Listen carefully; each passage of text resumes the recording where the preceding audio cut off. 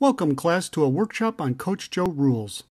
In this lesson, we'll review Coach Joe rule number 14, which states, methods should have few, if any, parameters.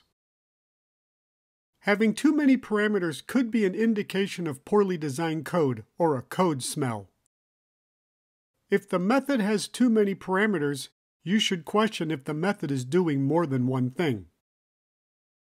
If name parameters are not being used, it is possible to put the parameters in the wrong order.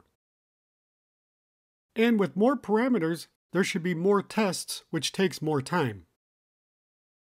Developers' opinions will differ. I've seen suggested limits from 3 to 7 parameters, yet there are situations where you will still need 20 or more.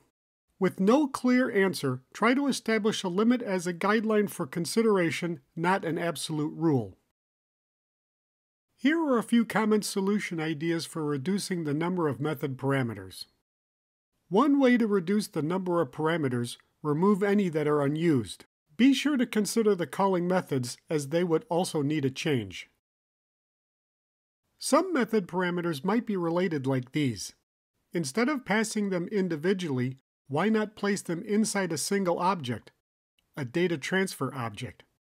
Now there is only one parameter instead of many. Often, a method that has too many parameters is doing more than one thing.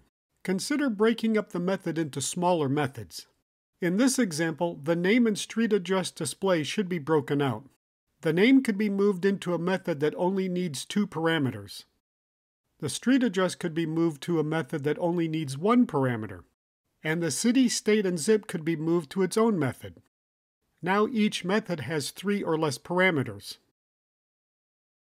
Often you will combine some or all of these solution ideas together. With the use of abstraction, a wrapper method could be the entry point.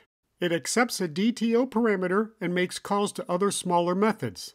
The result is a working method with few parameters and no Coach Joe rules are broken. All of this address code could easily be placed in a class or a wrapper class that does the same thing. One public entry point and many private or hidden methods that do the work.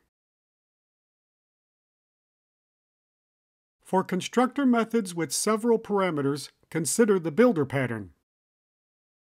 With this code, object creation is started with a static builder class.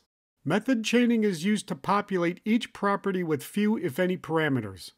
The final step is to build the object. This allows object creation without having to pass many parameters to the constructor method. I challenge you to look for ways to reduce the number of parameters passed to a method. Leave a comment down below with your suggested method parameter limit. Look for other helpful Coach Joe videos. Remember, future senior developers, make it work, prove it works, then make it better.